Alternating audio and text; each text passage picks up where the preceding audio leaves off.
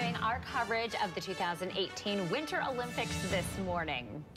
While the people of Pyeongchang, South Korea are hosting visitors from all over the world, perhaps one Olympic guest is attracting the most attention. Our Olympic correspondent Reed Cowan joins us live from Pyeongchang. And Reed, you came very close to the sister of Kim Jong-un. What's that about?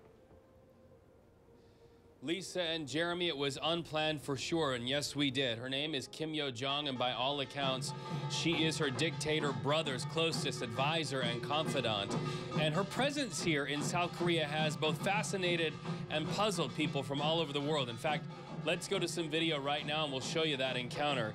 We found her in the lobby of a hotel, walking through very quickly. She was flanked by people wearing black coats and a heavy armed guard. You know, while she's been here, she's been at arm's length with President Mike Pence. The two did not speak. It was very chilly between the two of them. She's attended concerts, art events, much like you're hearing here behind me at Olympic Park.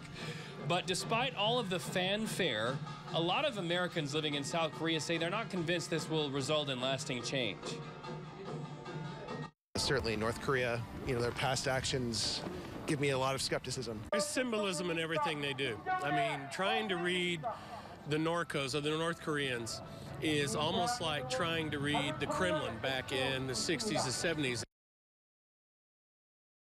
All right, so what a fascinating encounter that was, Lisa and Jeremy. By the way, Kim Yo-jong, just a little while ago, got on a private jet bound for North Korea, having extended the invitation for a summit in Pyongyang to the president of South Korea. Time will only tell if he will accept that invitation.